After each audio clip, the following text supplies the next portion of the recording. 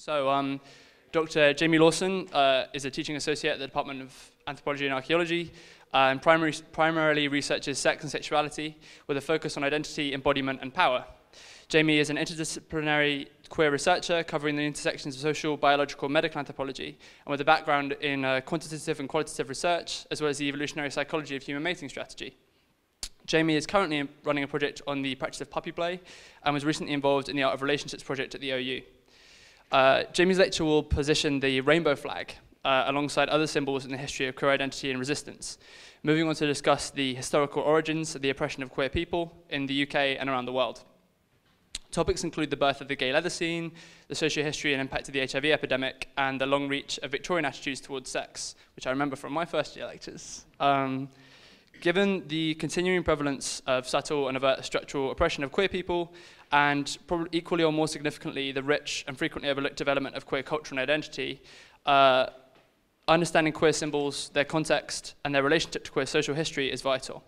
This seems particularly significant in a city such as Bristol, with such a rich and diverse queer community, and for individuals at the university constantly developing in their own queer identities, as well as for those who may not have directly experienced life in this way.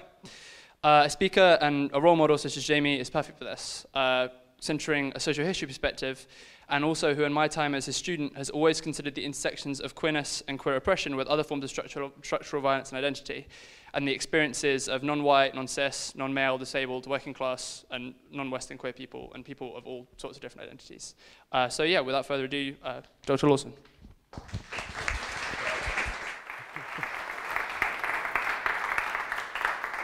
Thank you, Jake. That was awesome. It was quite an introduction. Thank you for nominating me to give this lecture. It was a genuinely touching and actually quite emotional moment to be nominated as Best of Bristol lecturer for this year. This is my third year, I think, teaching in Bristol.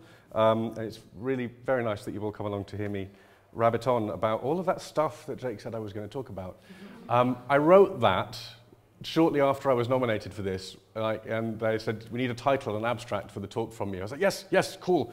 And I thought, what should I talk about? And I went back when I came to put this lecture together, which obviously was weeks ago. I was very well prepared. I looked over the list of things that I'd said I was going to include in tonight's talk. I was like, blimey, I put a lot in that abstract. As it turns out, there's not quite room for everything, so I really did want to talk more about the leather scene than I'm actually going to. I'm going to mark the point in the talk where I wanted to put the gay leather scene in, and I'll see what I can say about it when I get there. But just to, if people have come specifically to hear about leather, I mean, sorry, but there's other stuff, so we'll be fine. This is a really weird room also. I'm used to teaching in a sort of traditional lecture format when I'm down at the bottom and everybody is above me. And you sort of get coughed and sneezed on for the duration of a lecture. So this is an interesting swapping of positions. Although they did ask me when I arrived, they said, we presume you're going to be down on the ground. I was like, there's a stage. I'm going to be on that. And they've given me this to try and stop me from moving around, but it's on wheels, so we'll see how we go.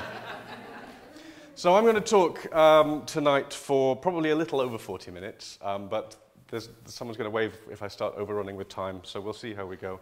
And basically, yeah, if you start to zone out or get bored or anything, please feel free to leave at any point, but hopefully I'll sustain your interest. So I'm going to talk today about this. I'm going to talk about, I'm going to start by talking a little bit about the rainbow flag and then some sort of broader socio-history of queerness in general, the background, I guess, against which queer resistance takes place. And I'm going to start by talking about this. This version of the rainbow flag was officially adopted by Manchester Pride, which, as I'm sure you know, is one of the bigger prides in the UK. It was officially adopted by Manchester Pride as its pride flag in January of this year. You may notice that it's a little bit different from the pride flags that are around the room, which is really exciting to see. I didn't tell them to put those up, but they're just here, so that's nice. In as much as it's got two stripes, a black and a brown stripe, added to the top of it. This flag was actually first flown at Philadelphia Pride over in the United States in 2017, and it was designed to specifically incorporate non-white identities into the LGBTQ+ movement against a general understanding, against a background, against an acknowledgement that the LGBTQ+ movement, while it has made great strides in its own right, is in and of itself quite biased towards non-white identities. So the inclusion of the black and the brown stripe on the rainbow flag was really an attempt to extend the symbolism of the rainbow flag, which is a symbol of unity, of togetherness, of inclusion, of safety, of queerness, of LGBTQ+ness, for everything else that the flag stands for, to extend that symbolism into a specific subsection of the broader queer community who had been excluded. Now, that provoked some reaction, as these things often do, from inside the queer community as well as outside it, mostly inside because the non-queer world doesn't really take much notice of what queer people do with their flags, but the queer community responded in ways that weren't entirely constructive. Here are some of the responses from inside the queer community towards the adding of the black and the brown stripes to the rainbow flag.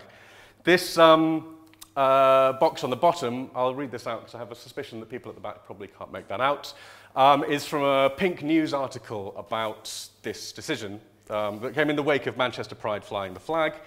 They referenced a survey conducted in the United States a year or so prior. 70% of gay people were opposed to the new flag, while most white people and members of the baby boomer generation were also against the move. And I don't know about you, but I find that if I find my opinions aligning with the baby boomer generation, then something's up. Yeah? 70% of gay people were opposed to the new flag, opposed to adding stripes to the rainbow flag that intentionally signaled the inclusion of non-white LGBTQ+ people. And this up here is a tweet. He'd done a Twitter. That's, again, it's in some article, I think another Pink News article that was about this issue. I've cropped the tag off the top of it, but you can find that if you want to know who this person is. He writes as follows: "The flag includes all as it is. Colour of skin was never what any of the colours stood for." Wrong move here. And again, I don't know about you, but like, they've answered their own question in the statement, right? Colour of skin was never what any of the colours stood for. That's exactly why they've been added, because they were absent prior. But, okay, so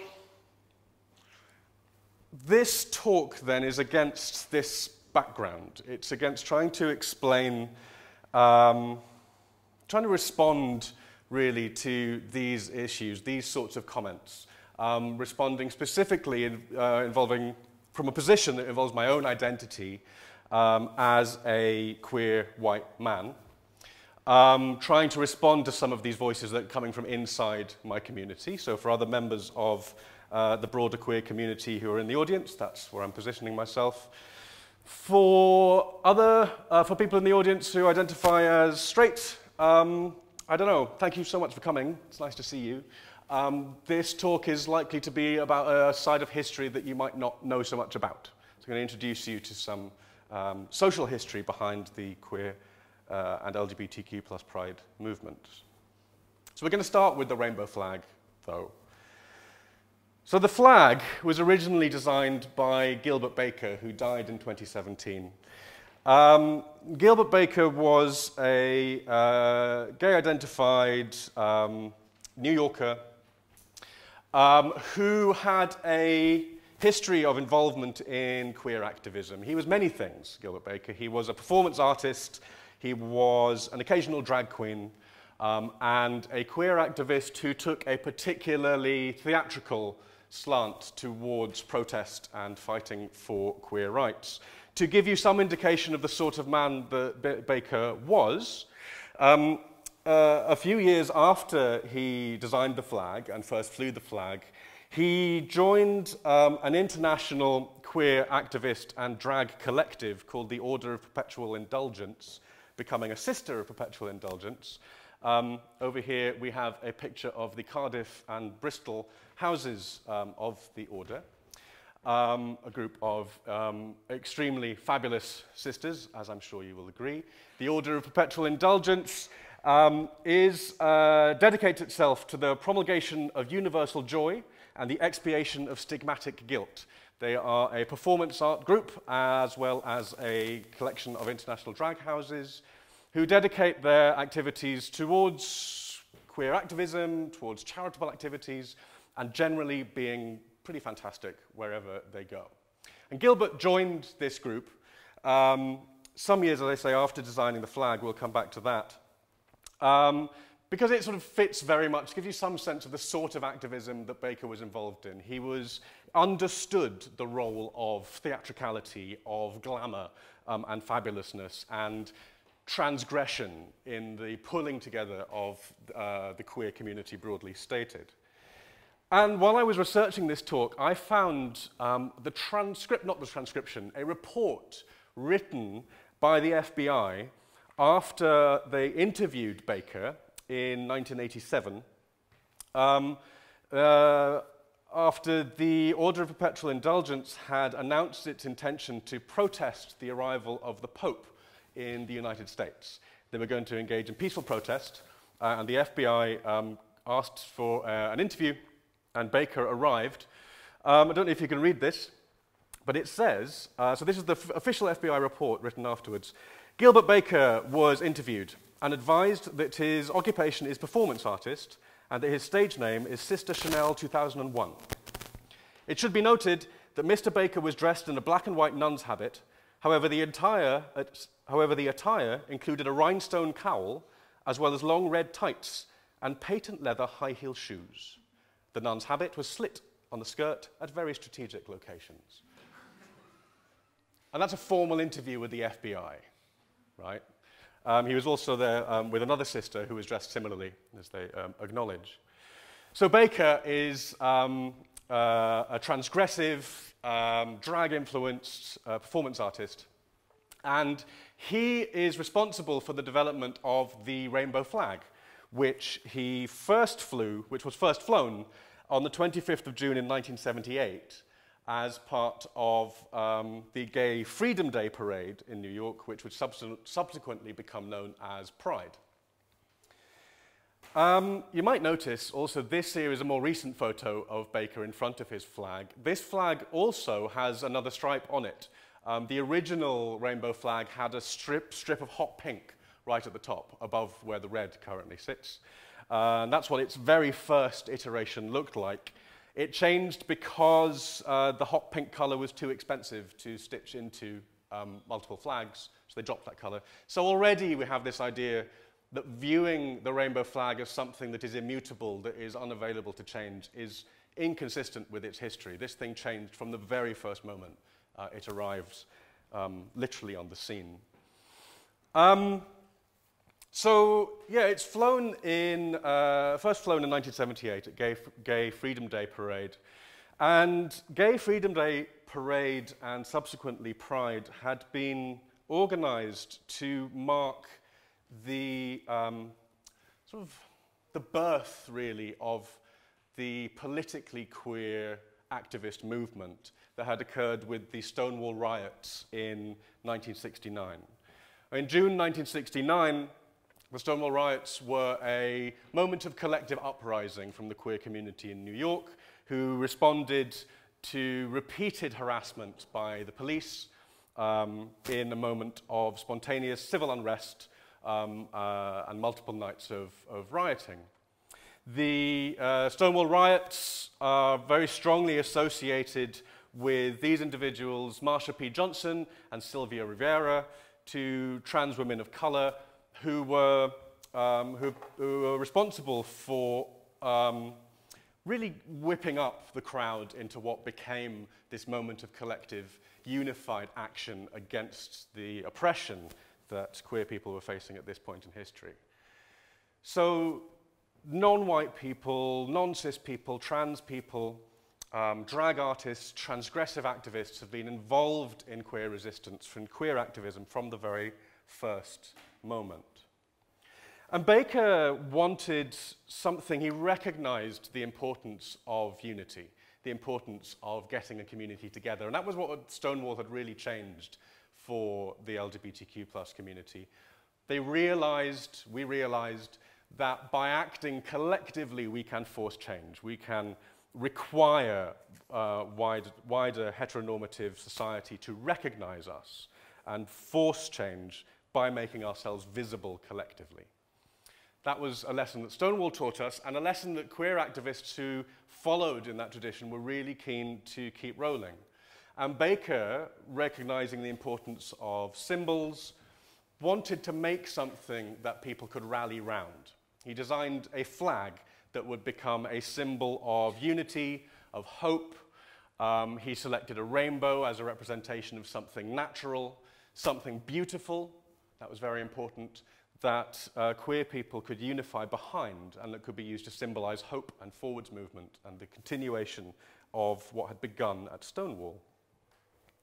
It's not the only symbol, and nor was it the first symbol that the queer community had adopted. Other symbols exist. The pink triangle was used to identify men who had been accused of being homosexual and were confined to concentration camps by the Nazis. The symbol was stitched onto their concentration camp uniforms and became a marker of that particular stigmatized group. Somewhere between 5,000 and 15,000 gay men died during the Holocaust. That's to say nothing of the atrocities that were visited upon lesbians and trans people and other forms of queer identities. It's hard to say anything for certainty because there's very little in the way of records surrounding the victims of the Holocaust in specifics, and particularly there's very little in the way of records of what happened to queer people during that period in history in Germany. Queer people are often referred to in this context as the forgotten victims of the Holocaust because, unlike many other groups, when the concentration camps were finally liberated, many people who had been sent there for being homosexual were re-incarcerated after that release because homosexuality was still a crime in various different parts of Europe. People had to keep their identities secret for a long time, post-World War II, post-liberation, because being queer was a deeply stigmatized position in many parts of Europe. It was an extraordinarily difficult time. If you want to learn more about that, I would point you to these two books, The Men with the Pink Triangle, or I, Pierre Seal, Deported Homosexual. They are not easy reading, but they're important reading, charting the experiences of two men, of two gay men and their experiences during the Holocaust. The pink triangle, though, was adopted as a symbol of resistance post-World War II by quite a number of gay and lesbian groups who took it on in, it's what we call in anthropology a moment of cultural resistance, when a group takes on the symbols or the language or the names that their oppressors have used to mark them out as different, as undesirable, and turn it into a symbol of defiance, make it something that is their own. And the pink triangle was adopted in that sort of way by various different gay and lesbian activist groups that existed around the same sort of time as Stonewall. This footnote, parenthesis, this incidentally is where, if I had more time and I felt like rabbiting on even longer, this is where I would have slotted in a nod to the gay leather scene. Because the gay leather scene is also associated with the end of World War II and was really born out of some social changes that took place in America after the Second World War and is associated with the de-mobbing of soldiers after ceasefire. Yeah, and the moment in history also created the gay leather scene through ways that I can happily talk about over a pint later if you want to know more. But it just struck me as interesting, and this is what I would have said if I had more time, that at the same time as in Europe you have men released from concentration camps who go into hiding or back into prison in some way, where queerness becomes re-oppressed. At the same time as in America, a certain type of queerness is really strongly expressing itself. And that was just the beginning of an idea I had that I'd love to work up into something more to say, but anyway, that's where I got with that.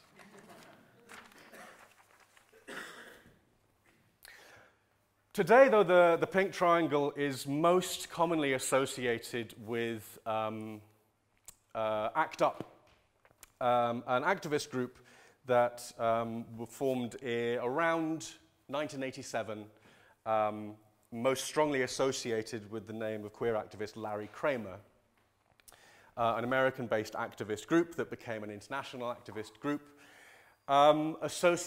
which was specifically protesting governmental responses to the HIV crisis.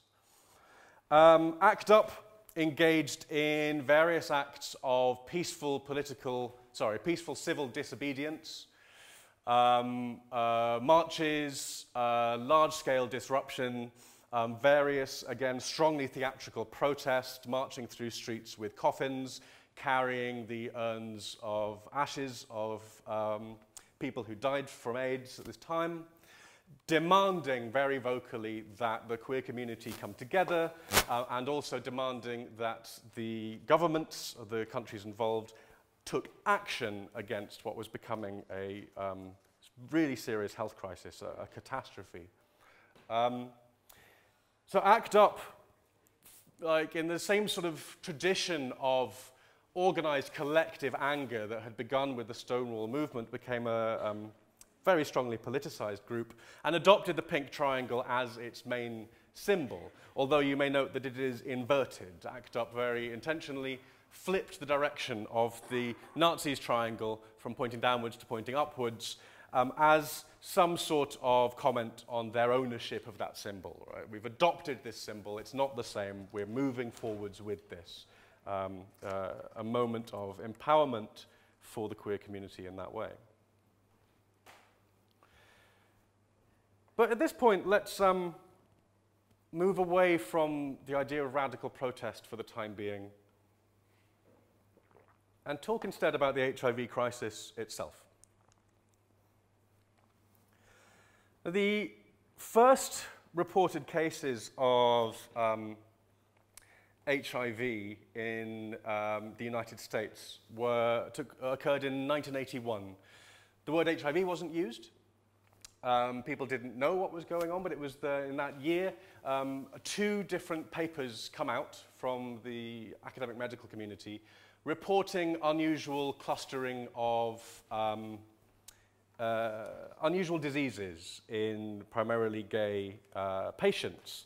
So this extract at the top of this slide is an extract from the abstract of one of those papers. 4 previously healthy homosexual men contracted pneumocystis carinii pneumonia and various other conditions. Suddenly a clustering of unusual illnesses that cluster within an individual, so people have a collection of different illnesses, and also a lot of people get the same clustering of illnesses, and doctors start to notice that something is up. Not least because the illnesses that are starting to appear suddenly are things that the body is, under normal situations, quite able to defend itself from.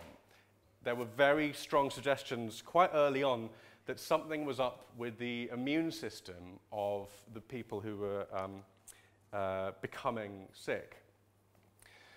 It didn't take long from that first clustering of cases in the early 1980s for things to get very serious indeed. People started dying of a disease that nobody understood.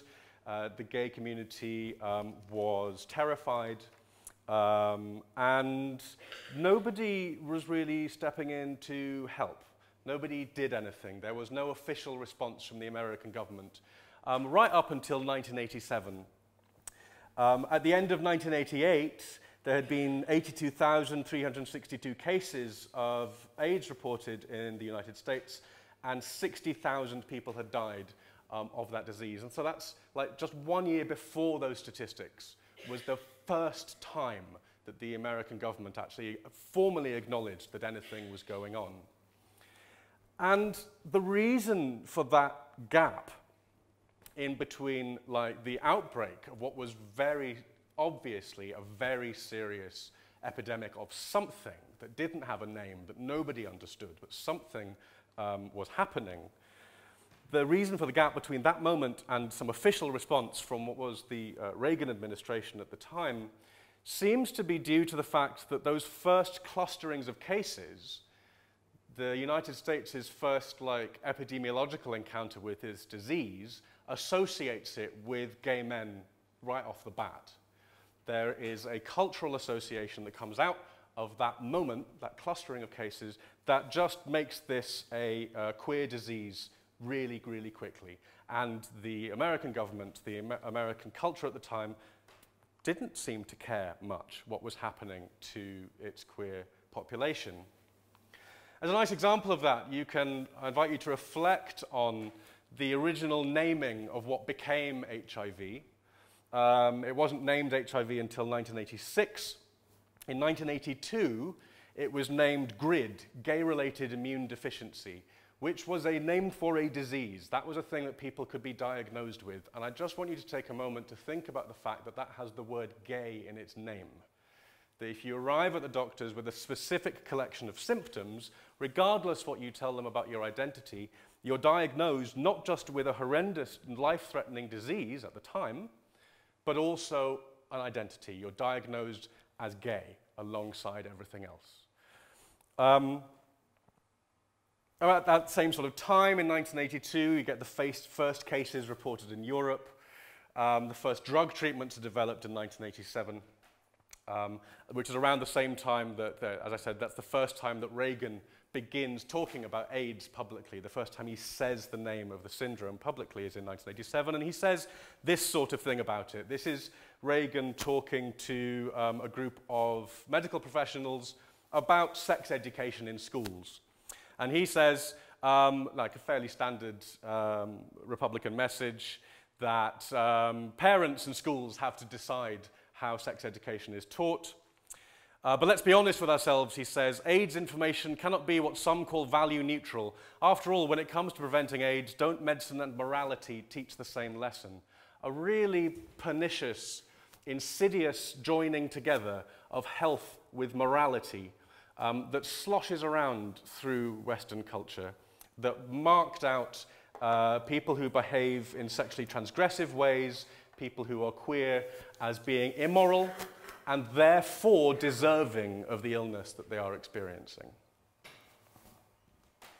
Now, the original, initial outbreak of what is now a global epidemic of HIV predates by some way the first reported cases in the US in 1981.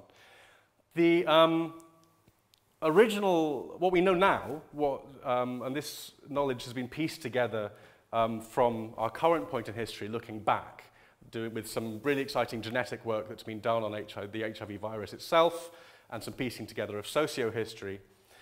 The initial outbreak of what became the global epidemic, the pandemic strain of HIV, seems to have occurred somewhere around the 1920s.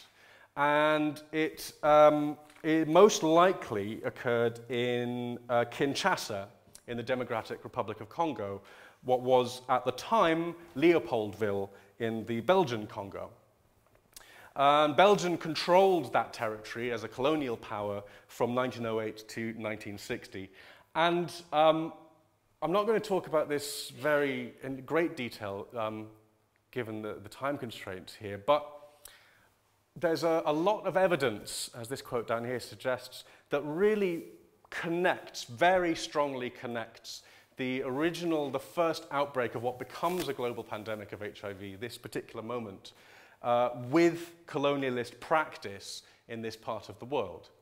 There's a little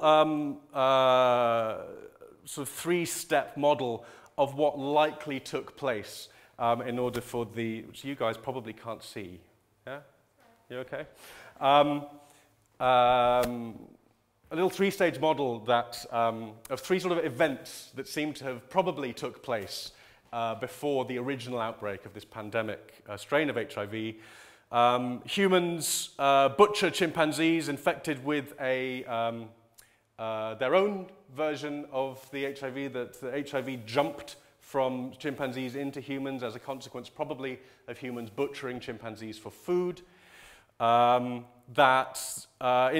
get infected with this new disease that's jumped species, that they travel along a river towards Kinshasa, where this outbreak begins. And every step of that journey, every moment in that story that we've pieced together, is the consequence of colonial practice in this part of the world.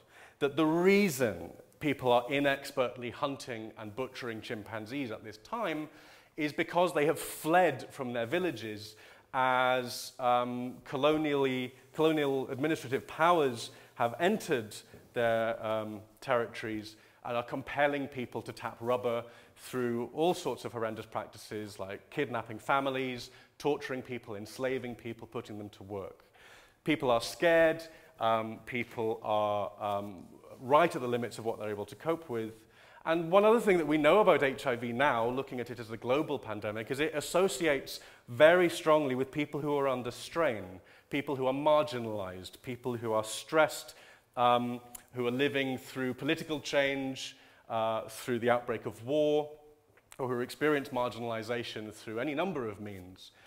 And it seems as if all of those things are occurring in various different parts of Africa and other parts of the world, in this part of Africa particularly, as a consequence of colonialist activity, as a consequence of the brutality of the regimes that have been put in place in these parts of Africa. So individuals who are running for their lives, who have, unbeknownst to themselves, become infected with the disease that's jumped species, reach a large city, Leopoldville, is now Kinshasa, a seething metropolis, the administrative capital of the Belgian Congo, where they encounter other colonialist practices, where there's like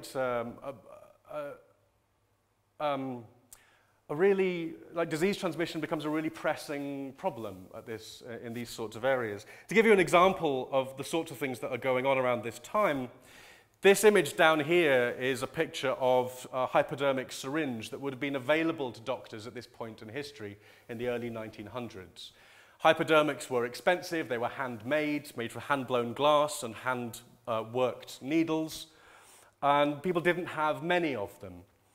At one point, French doctors used 6 of these to vaccinate 80,000 African workers against sleeping sickness, with the aim of keeping them able to work. So if you have any sort of bloodborne transmission in that situation, you can see how that's going to go epidemic quite rapidly. People interacting with each other in all sorts of ways, and other colonial practices stepping in to increase the risks of transmission. So HIV then becomes, from a socio-historical angle, really closely associated with the colonialist project.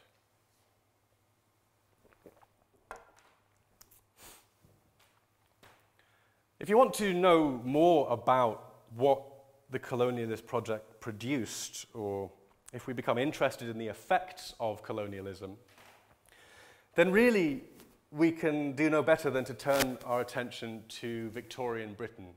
The Victorians were a colonialist empire at its absolute peak. This is Britain at peak global power, at peak wealth. Britain, along with many of the other colonialist European powers, were extraordinarily wealthy and had made that wealth through a process of invasion, subjugation, exploitation, and enslavement of other cultures. Gone out around the world and taken what they wanted from other countries, from other territories, other cultures. And really, I mean, this map here says a lot about what the empire was like. So in the middle here, we've got some countries. It gives you some indication of the reach of the British Empire at this point. There's some bits and bobs missing, but I want instead to draw your attention to what's going on around the edges of this map.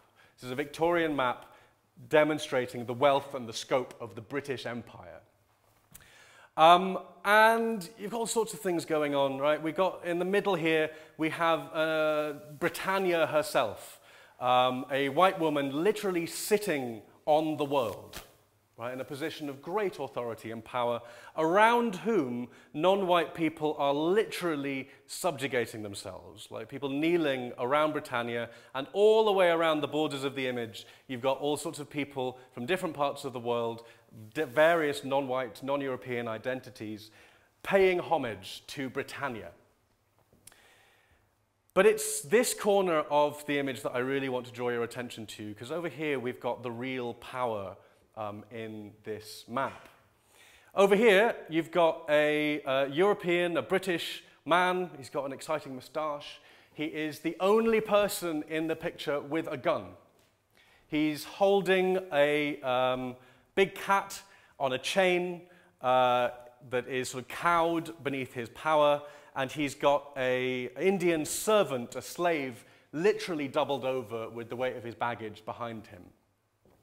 And this guy has come out and traveled out across the world and has taken what he wants from the rest of the people in this image. That it is him who has generated the wealth for the Victorian Empire. Up here we've got some exciting words. Freedom, fraternity, federation. The word freedom is particularly ironic. Literally nothing in the world looks less like freedom to me than this map. But the thing about being a colonialist power is that the colonialist project needs to be backed up somehow. You need to have a way to explain what you're doing to yourself and to your populace, if that's what you're going to be doing, that doesn't involve you having to confront your identity as a slaver, as essentially a pirate, as the exploiter of the less privileged. That's not an identity that would sit easily with individuals or with the populace or with a country.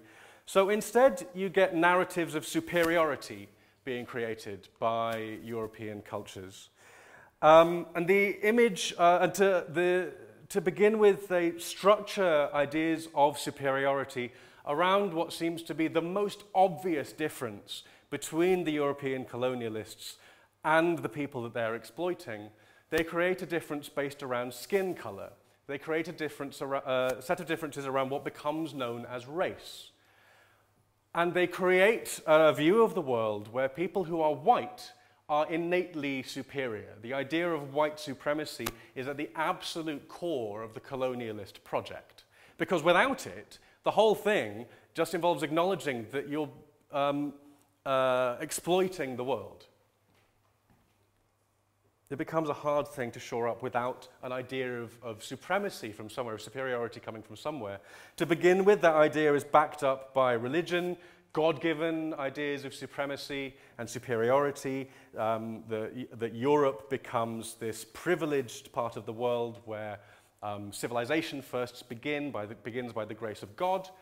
And then that idea gets shorn up by evolutionary science. Darwin's ideas rock along and give a nice scientific credential to back this sort of idea up.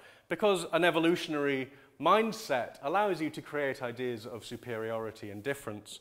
In the bottom right-hand corner of this image here, you've got an image that you've probably all seen at some point, presenting a progression of human evolution from doubled-over chimpanzee of people getting more and more upright as they go.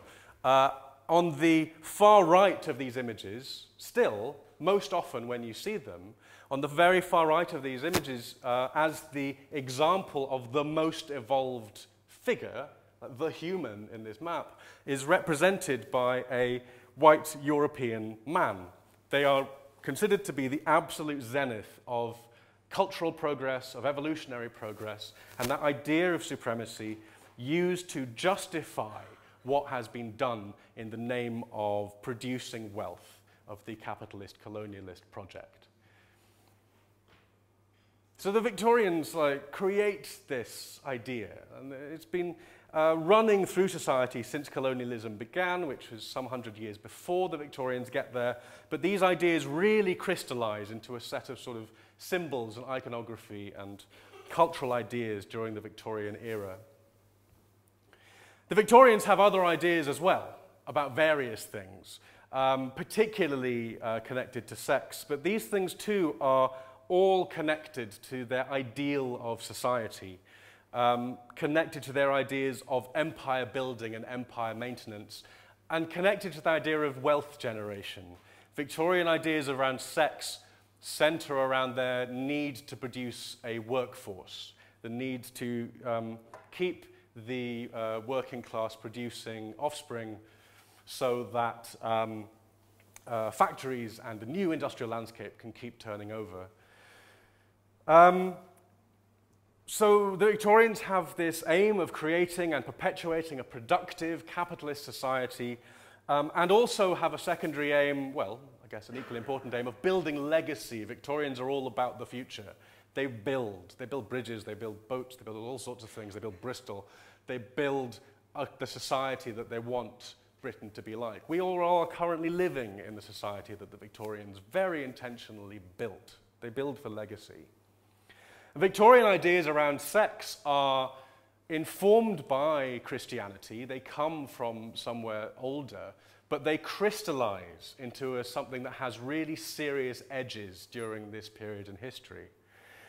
Victorians have this reputation for being somewhat prudish about sex. The reverse is true. They were completely obsessed with sex and the things that people did with their genitals.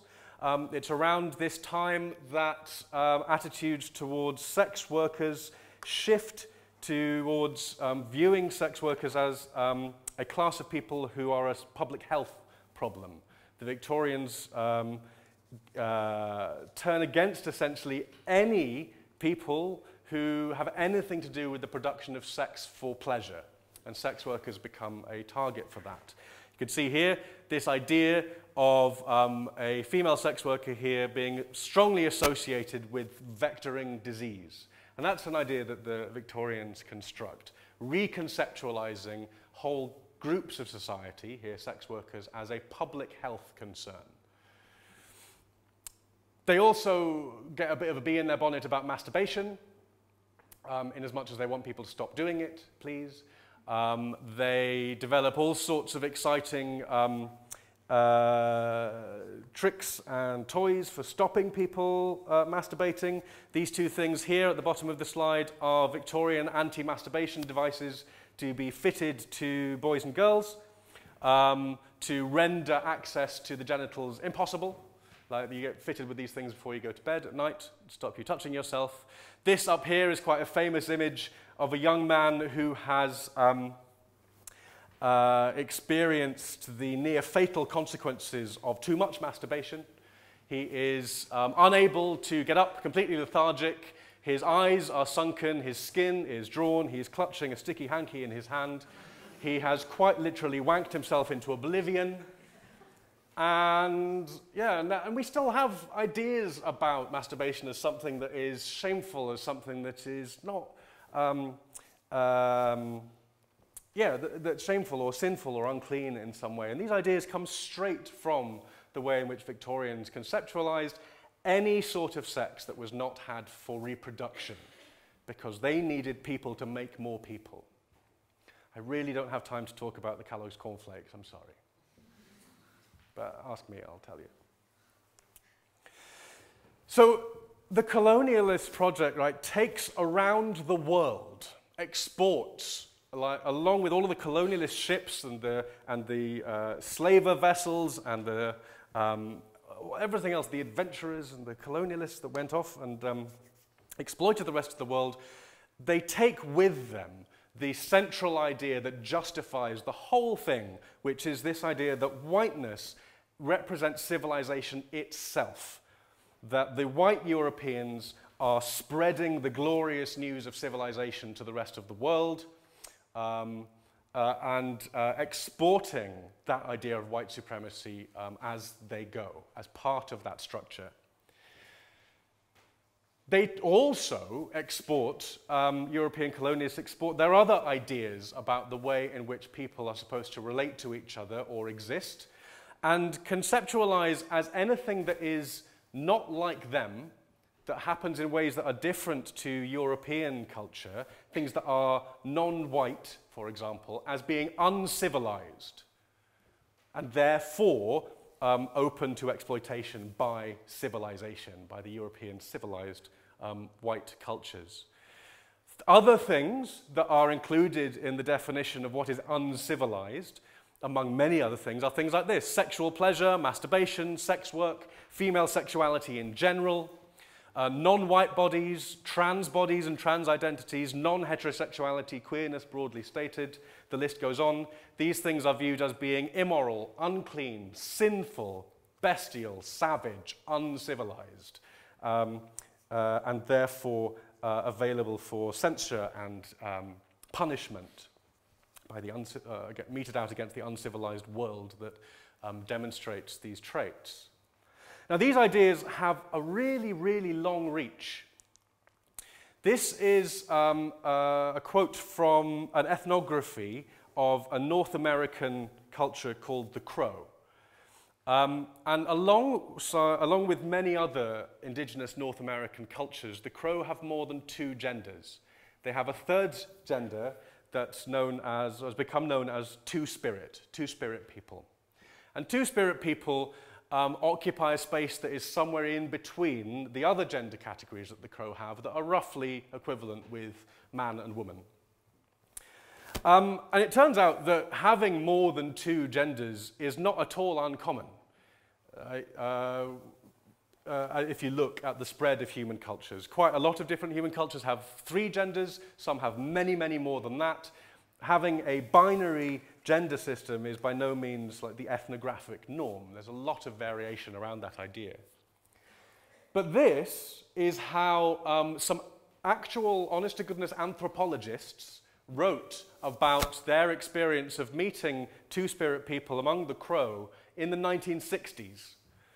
Most civilized communities recognize by 2 genders, the masculine and feminine, but strange to say, these people have a neuter. Now, that last idea is just ethnographically incorrect. There is nothing that is neutral about the Two-Spirit identity. It is a gender identity in its own right. It exists as individuals. But I just want to draw your attention to the use of that word, civilized. What Thompson and Ewers are saying is this is not European. This doesn't seem very white to me. That's what that word signifies. Some sort of cultural difference that has marked this group out as being less than the white, binary, gender-systemed culture from which these anthropologists come. This idea of thinking about what society finds acceptable in terms of what people do with their bodies has been turned into this diagram by the anthropologist Gail Rubin. Rubin drew this sort of circular diagram placing in the middle this inner circle, the charmed circle, all of the things that culture, that European and American society expects sex to be like, wants sex to be like, sex that they approve of very easily. And Rubin argues that these ideas come straight out of Victorian attitudes towards sex. So you have the privileging of heterosexual identity, the privileging of sex that is had within a monogamous marital relationship that doesn't involve sex toys, that doesn't involve pain, all sorts of things. Whereas on the outer limits, so-called, of the diagram, you have sex that is transgressive, that is not approved of, that attracts social disapproval, censure, legislation, public debate. Things like using sex toys, viewing porn, having sex outside, being promiscuous, being queer, having any form of sex that doesn't involve the production of offspring.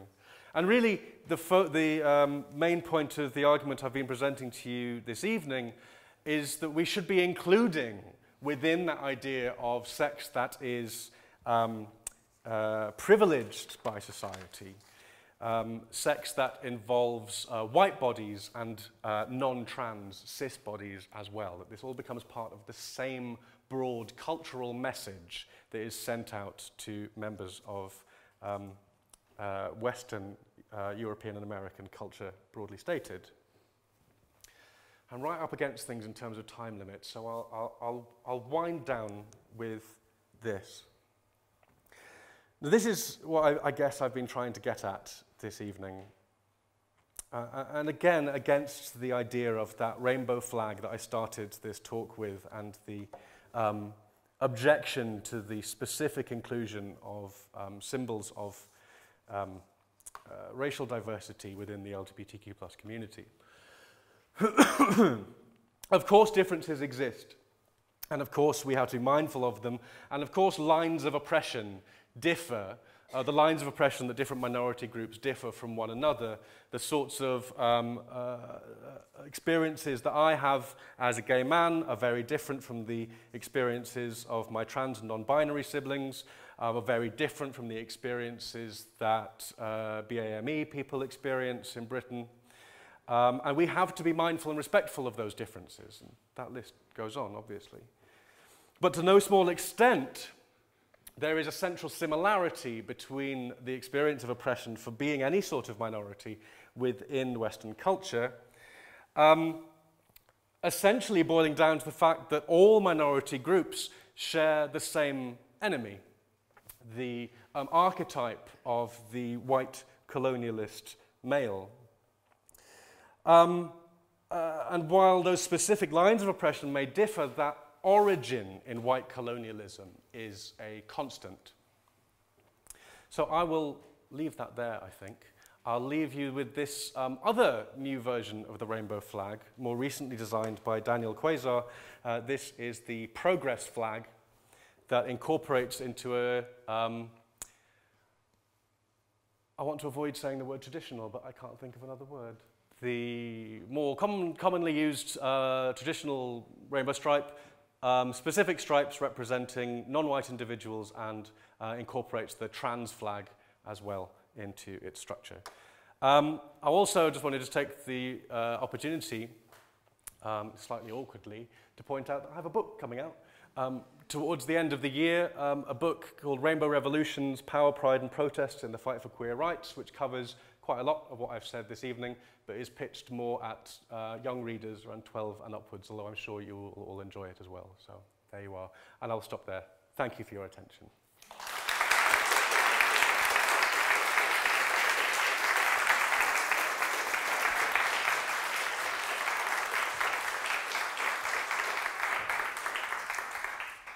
Okay, thank you so much, Jamie, for that was like brilliant. Like, I don't need to tell you guys.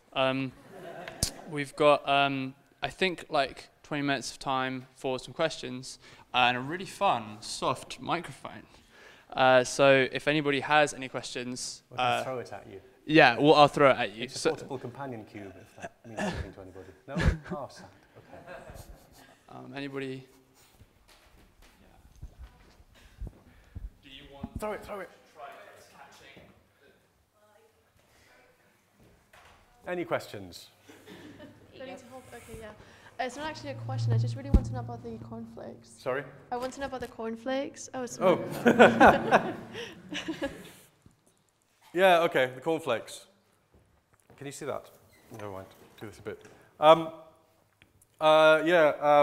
Every time I give this sort of talk, so people who've ever seen me talk about this will already be familiar with this fact.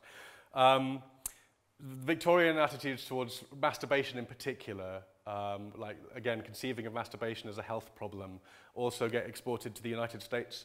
And what goes on in the US around this time is like sociologically fascinating. It's like the US in the early 20th century is the UK, but on some exciting drug. It's like they just take it up here always. I mean, it's already pretty advanced. So cornflakes were developed by, can't remember his names, Dr. Kellogg, as they were designed to be a boring, unarousing, high-fiber breakfast cereal, specifically designed to stop people masturbating, because he conceived of masturbation as being at the root cause of everything that was wrong with people, and in itself, the consequence of too little fiber in the diet. So he developed a range of breakfast cereals that were fantastically boring and contained nothing but fiber to stop people wanking.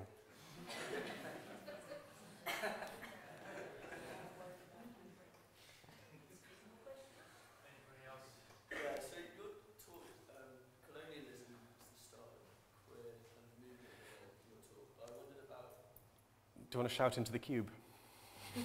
The cube. I wondered about like Rome and Greece and how like what we can learn from the Romans and the Greeks about their approach to queer. Yeah. So yeah, yes, I did indeed put like the birth of the queer identities and various different oppressed identities come from colonialism. Yeah, that's a fair summary. You hear a lot about Rome and Greece when people start talking about queer history, and they're often presented as a sort of exciting queer utopia, often, where people are able to have sex with whoever they want, of whatever gender identity they want, without much trouble. That's true to an extent. It was mostly true for men in Rome and Greece, and it's only true for men with regards to their power. So powerful men, essentially, you're allowed to have sex with anybody if you're a Roman citizen, as long as they're less powerful than you.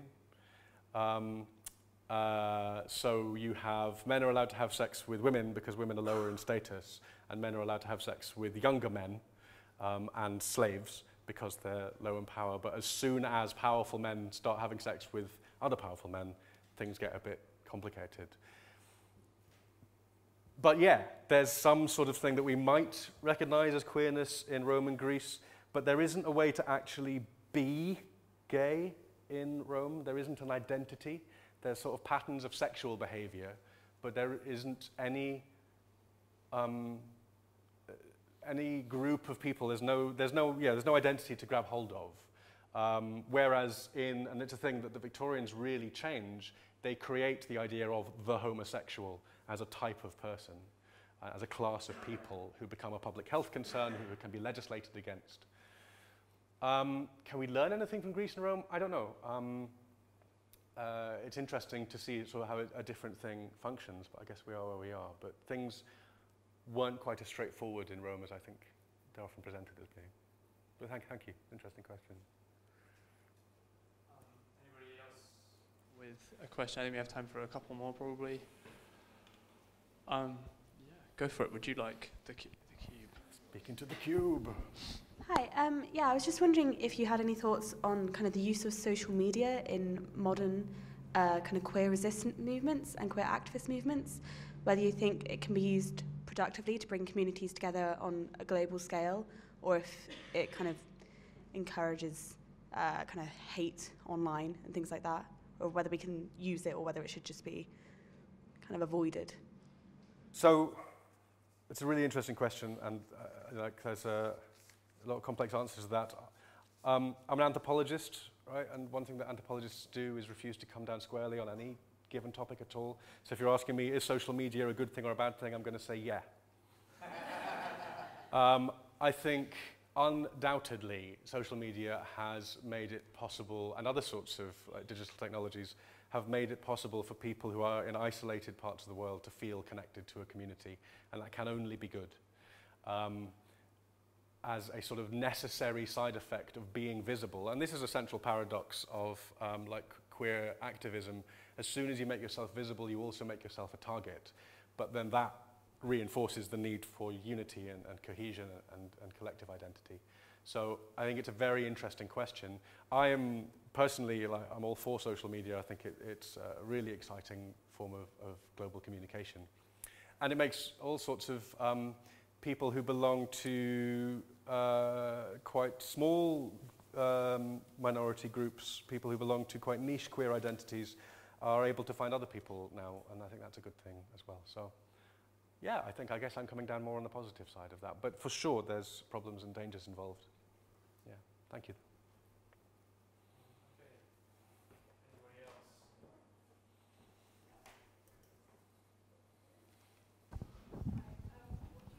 The commodification of the queer flag is doing to the meaning of it, the rainbow flag specifically, with like Nando's and stuff deciding. The commodification of queerness in general is an issue. The mainstreaming of queer identity is a thing that would refer to aspects of queer culture that has historically belonged to queer culture, suddenly being adopted by the heterosexual world. And you can look to, the use of the rainbow flag, drag itself is experiencing something similar. I have mixed feelings about that. On the one hand, it's really exciting to see a more wide awareness of queer culture and queer history out there. On the other hand, I feel very protective of queer culture and queer history, and I want to get your straight hands off it. But it's like, as long as people understand, which I guess is part of why I spoke about this today, as long as people understand the community from the outside, it should be okay. The flag itself, I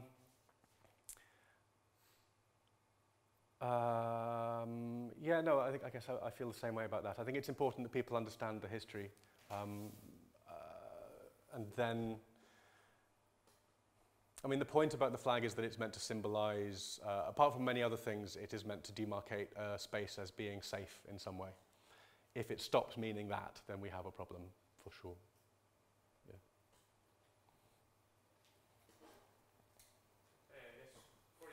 Time for like one more question, I would think, probably. Yeah, go for it. Cube's on the way. Catch the cube. Hey, I was wondering, are there any examples of like focal points of resistance to this kind of Victorian like distillation of identity? Like, were there points, were people dissenting at that point, or in the Victorian age? Yes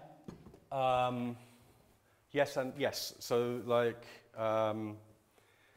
there are various voices in Europe that are being raised. There's a man called Karl Ulrichs in Germany who's like often cited as being one of the first queer activists. He stands up and he identifies as, like, if he were doing it now, he would identify as a gay man. One of the problems that he had was there wasn't a language to express what he was at that time in that place. So he invents a language, he invents words, describes himself as a Uranian, which is a different sort of typology that comes out of that.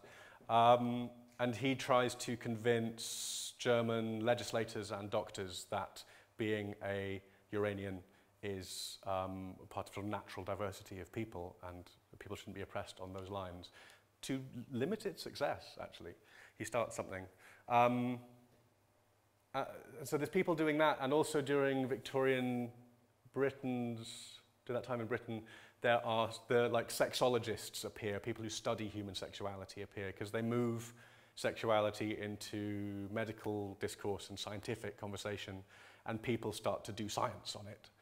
And those people often say things like, maybe we should be nicer to women, or maybe it's okay if people are gay sometimes.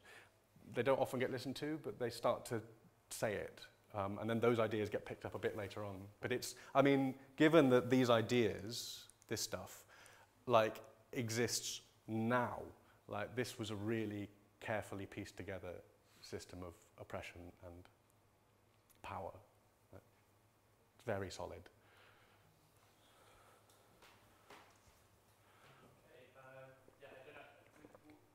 I think there's time for a few more questions, or is it about time to wrap up? Time to wrap up. There's a question. One last question. Got the cube. I got the portal reference, by the way, thanks. Jamie, thank you for a really interesting talk. You've talked a lot about historical activism. Do you have a call to action that you want to relate to today's audience? Prepared for me for this question now. Thank you. I think, yeah, I mean, I think if people feel like they want to get involved, I think they should get involved. I think people should look around them to find groups they can join, to find ways to hoist the rainbow flag higher and higher with as many more stripes as we can fit onto that piece of canvas.